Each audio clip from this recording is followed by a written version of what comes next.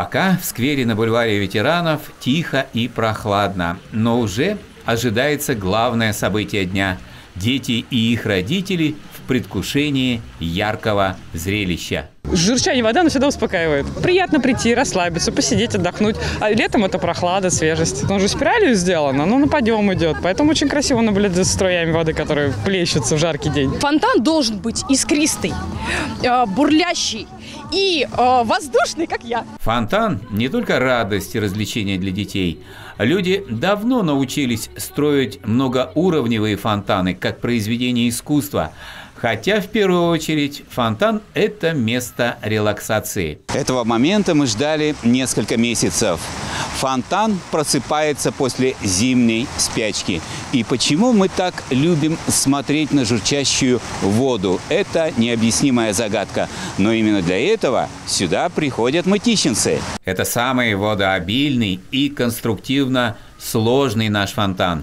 Тут заложено несколько программ подсветки, сочетания струй воды и искрящихся брызг. Водная феерия, светомузыкальное шоу для эстетического наслаждения. Но как все это устроено, знают только специалисты.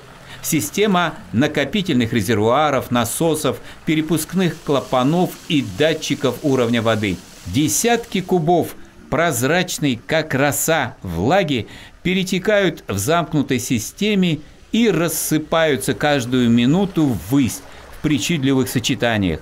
И все это должно быть абсолютно исправно и безопасно. Это центральный фонтан, он устроен очень сложно. Желательно не использовать его как бассейн, потому что он очень сильно травмоопасен. Приходите сюда отдыхать без риска.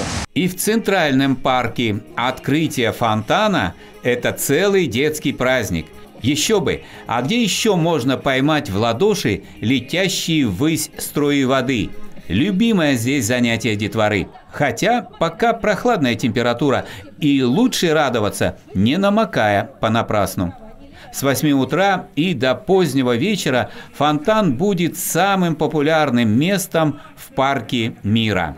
А в Пироговском торжественно открыли сезон целого каскада фонтанов. Это очень красиво.